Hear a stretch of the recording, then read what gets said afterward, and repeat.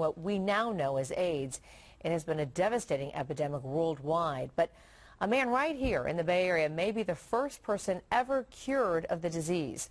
CBS 5 reporter Hank Plant, who covered the early years of the AIDS epidemic, returns with his exclusive first TV interview with a man known as the Berlin patient.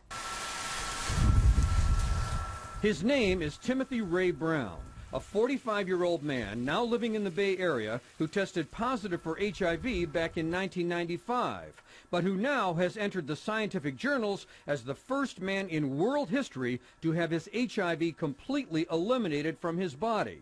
It's what doctors call a functional cure.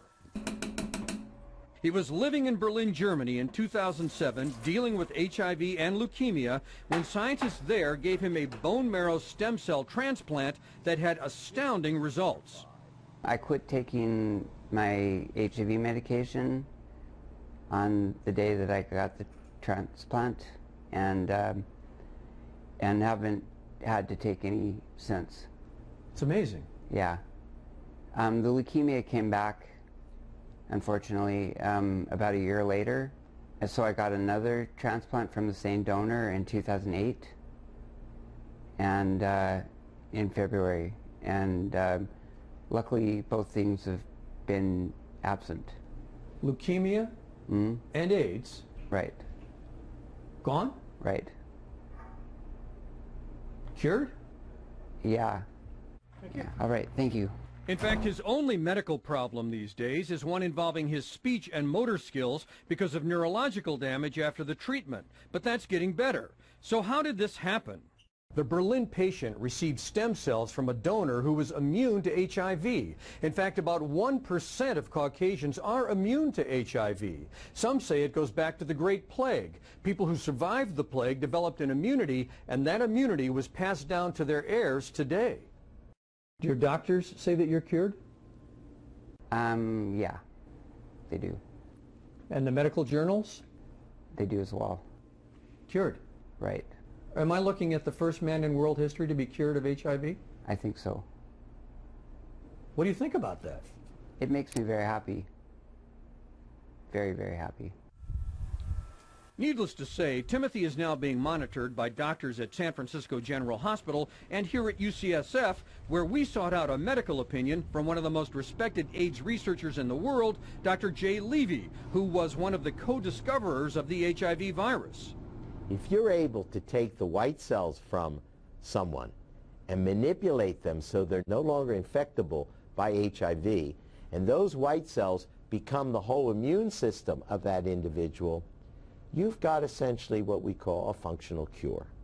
A functional cure. That's what the Berlin patient tells us. We also sought out a medical opinion from Dr. Paul Volberding, another pioneering AIDS expert who has studied the disease for all of its 30 years. The Berlin patient's a fascinating story. It's not one that can be generalized. You don't want to go out and get a bone marrow transplant, and the bone marrow transplant procedures themselves carry a very real risk of mortality. One element of his treatment, and we don't know which, allowed apparently the virus to be purged from his body. So it's going to be an interesting, I think, productive area to study. They say he's cured. Well, knock on wood, he hasn't had any recurrence now for several years, I think, of the virus, and that hasn't happened before in our experience. Never happened. Never.